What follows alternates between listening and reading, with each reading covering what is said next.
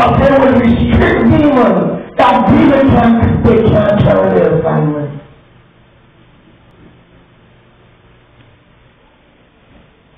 The power leaders will not have no religious spirit to tell them your business. Amen. Because when you pray, you can pay everything.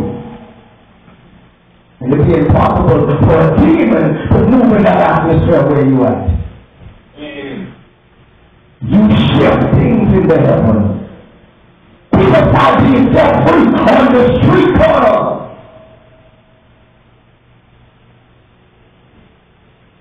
We don't stop and pray to fight one another. And to see who can outpreach one another among ourselves. That's right. Not a competition. The Bible says that in the book of Acts, amen, that was considered a book of action. They demonstrate the power of the Holy Ghost. Amen, and they have a fast and praying life, I guarantee. Because that's the only way you can release this power, amen, that is in you. It is by the power of the Holy Ghost. Because your flesh will stand in the way. How many times your flesh stand in the way? How many times you find yourself fighting with your flesh? Not with the devil, fighting with your will. Your will, your will, your will. The flesh will do what you want to do. But if you want to submit to the will of God, you have to make it submit. Amen. By fasting and praying, you make it submit. If you fast one day, and if your flesh keeps you trouble that day getting hungry, you go in another day of fasting. And try to get used to it. This is going to be the power of the journey with Christ. Amen. We can fast the Lord. We can pray the Lord.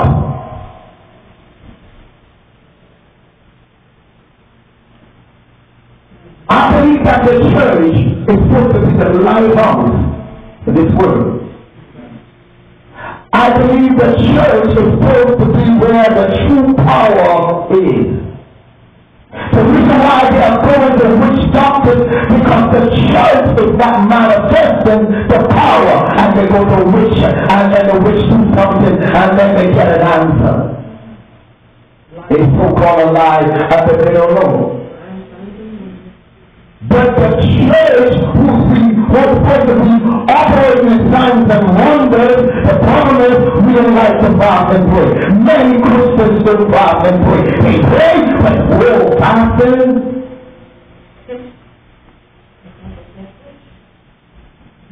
Many of them are lifted up with pride, and the devil already got them because the spirit of pride is in them. I don't trust my flesh. Do you trust yours? No, amen. Because if you don't keep it under projection, or it will die in some stuff. I'm serious. Well, you might think you got flesh in there. But what Paul says that, amen, I beat my body. I keep it down. Because Paul says that he doesn't want his body to override the will of the Spirit of God.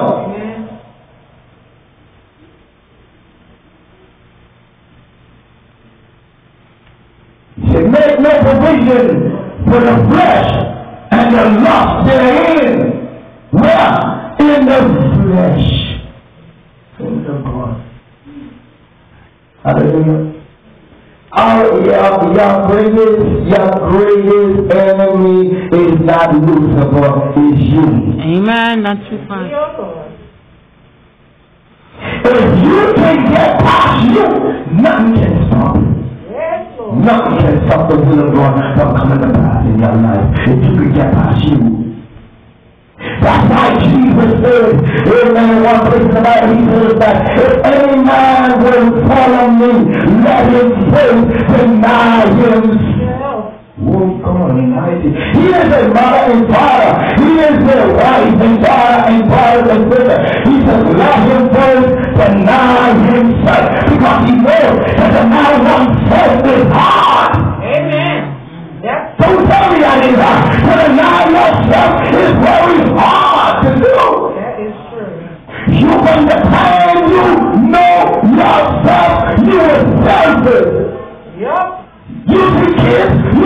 used to get out of these servants. I kill with them and all kinds of things.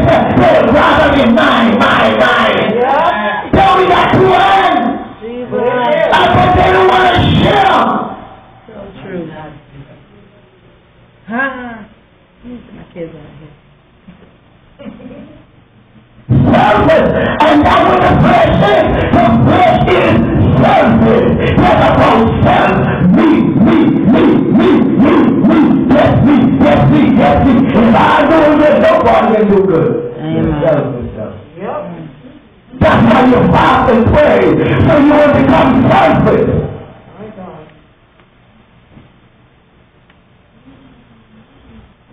Because that's what the flesh knows. The flesh loves the things of world. The flesh loves the things of this world. What do you think? Every now and then you'll find yourself, amen, taken away by a thought that connected to something else in this world. Yeah. You something probably this way you want. And they say, in the name of Jesus. The devil is a liar. Oh God, because you got amen, because if you don't catch yourself and stop it, that devil is a liar. I know you're trying to bring me back, but I'm going back there. Lord Jesus, thank you, Lord. I'm going back there. I know you're trying to sneak in and do a creepy thing. And where I need it, and then the youth focus, and then on my God, but I'm going to keep my body under protection. That means I'm going to back and pray. I tell this body, amen, become a servant unto the Most High God. Thank you, Jesus. I don't want to do no lip service and hand service and be out of touch with God. My Lord Jesus, thank you, Jesus. That's the truth. Hallelujah. Making the program look good, but you're not in God's program. But you want to make the program look good, but you're out of touch with God because you don't know the last time you fast and you pray. Spend a time with God. Precious time with God. Look on yourself. Nothing so important than you and God. Realize you and God on a good talk. We say we love God.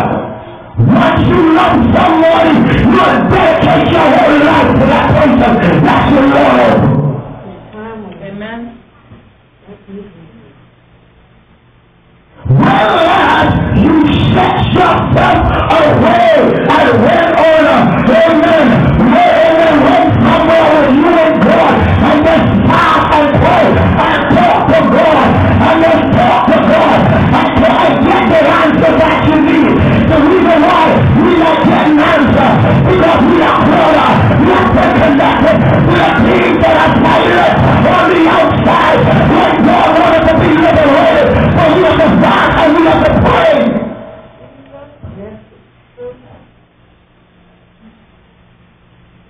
Jesus told the man that except you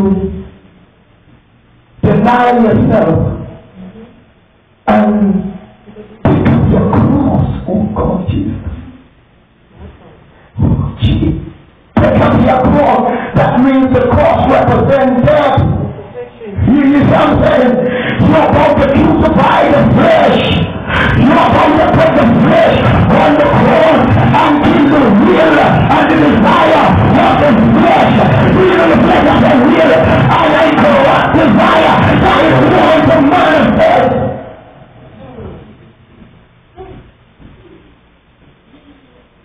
We fast and we pray and nail on the cross and say, look here, you're not going to send me to hell.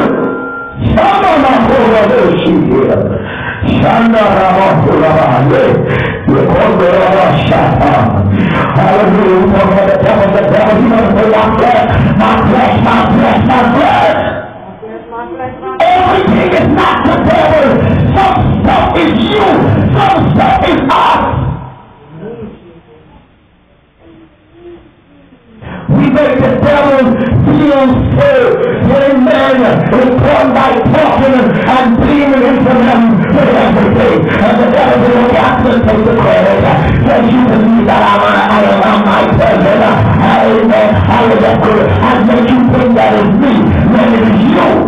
Amen. That's why it says when you fast and you pray, amen, you submit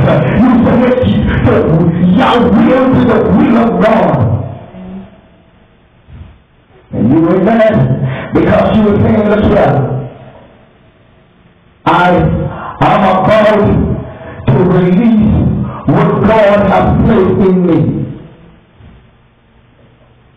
I'm about to release it. And my flesh is not going to stand away. That's why I said, real true prayer is heartfelt prayer. Heartfelt prayer, where you are disconnected from the world and connected to God, to the Word. Disconnected from your word and connected by faith to the will of God. Because most things that are bringing hindrance is the things that we see around us and the negative words that we allow ourselves to hear and entertain. You hear it and then you entertain it. You can hear it and say, I can't right now, the devil's a lie, but you let it play and play and play, rewind it again, play it and play, and then now you start to add to it. And not knowing that thought now is going to develop in you a stronghold, a restriction, because now just remember, Satan's will is to go above God's will. So a stronghold is anything that is above the will of God for your life, above God's word, because Satan wants to be glorified. And the stronghold wants to exalt itself above the knowledge of the word of God. When we pray and we fast, we begin to see. We begin to experience a great outcome. Amen. The releasing of the Holy Ghost power. Hallelujah. And we be in touch with God. I'm telling you, the disciples were in touch with God. They were in touch with God. They think that God, the Bible says, greater way we shall do than these. Hallelujah. But we have to make ourselves available. Look at your neighbor, you got to make yourself available. Hallelujah. Just have you make yourself available to that job. To do and perform the best of your ability in the position that you have on the job. You work good. Hallelujah. Amen. So we have to make ourselves available to God so God can use us. If you don't make yourself available, then you will not be used. There's sacrifice, but it's sacrifice. Amen. It takes sacrifice to make yourself available. Because things that you used to do, you can't do no more. Words that you used to say, you can't say no more. Because you can't allow nothing unclean to come out of your mouth. But that only can be used to edify, exalt, and comfort. Making yourself available. Hallelujah. Glory be to God. Amen. Amen. You cannot sit in the seat of the scornful because you're making yourself available. You cannot be an idol or lose prayer. You're making yourself available. You have to be disconnected from every negative thing that are trying to take you back. And fasting and praying things to God, it will cause you to be disconnected from those things that the devil has designed to bring death in you.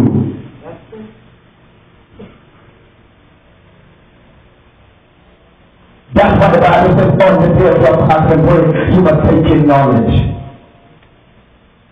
You must take in knowledge. That means you get in the word. You eat the word of God. Jesus says that man shall not live by bread alone, but by the word that proceeded out of the mouth of God.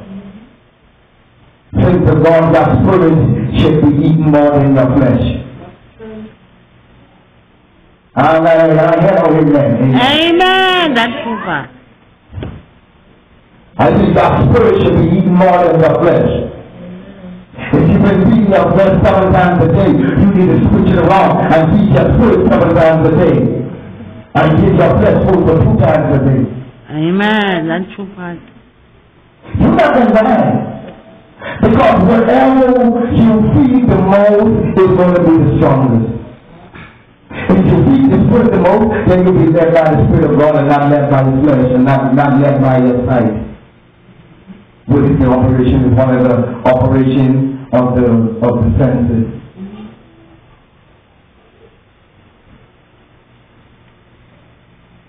Hallelujah. Amen.